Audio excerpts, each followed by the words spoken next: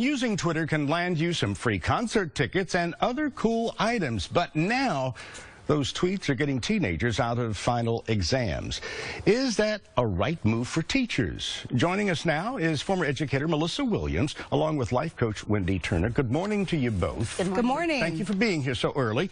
But tweeting to get out of exams? Come on, you can't be serious about this. I know. And if it were relevant to the subject that they're even taking the test for, it may actually be a good idea if it were a marketing or branding class. We're talking about art classes. This is not even comparable to what it's useful for. So I used to teach English, and you know, at the risk of needing to stay prudent, I think, with not taking anything away or being discriminatory about it being an elective, my concern more so is what was a teacher attempting to do by raising the level of popularity? I know good things come from social media. Many of my followers, and I have a pretty good following, they are students, and so they find ways to find tips on just living and good things of advice. So there's good things coming from this.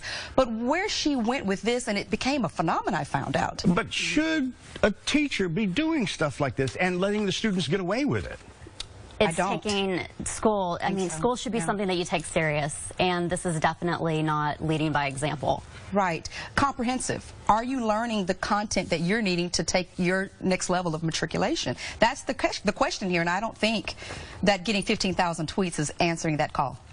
Do you know whether this could become a trend? Because if it started one place, social media is going to take it everywhere. Right. And then some folks might just say, well, I might want to do this. Right. Right. And Twitter has become such a trend, especially for that age group, but it's not really laying a good foundation of communication. If these kids are not really respecting one-on-one communication with people and moving from that, it's just not going to help in the long run.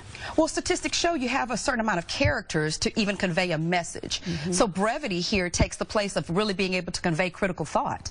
What does that mean then for our communication levels as we grow? I question that. Well, it's going to be something that will be questioned for a long time, because I, for one, did not know about this until this morning, and I was shocked. Just could not believe it. Thank you so very much for coming in and chiming in on this, Melissa Williams and life coach Wendy Turner. Thank you. Thank you.